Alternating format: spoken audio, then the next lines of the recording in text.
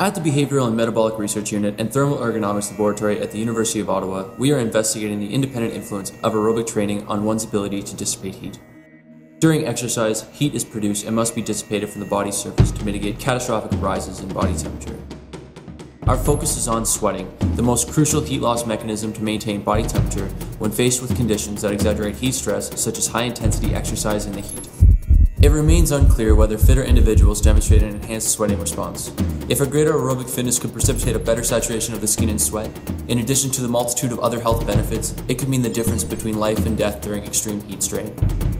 With increasing ambient temperatures worldwide causing greater and more frequent heat stress, it is imperative that we understand the physiological limitations to the thermoregulatory system. In doing so, we will be able to derive safe environmental limits for work and athletic competition, such as the 2022 FIFA World Cup in Qatar, where long-term heat stress may be fatal.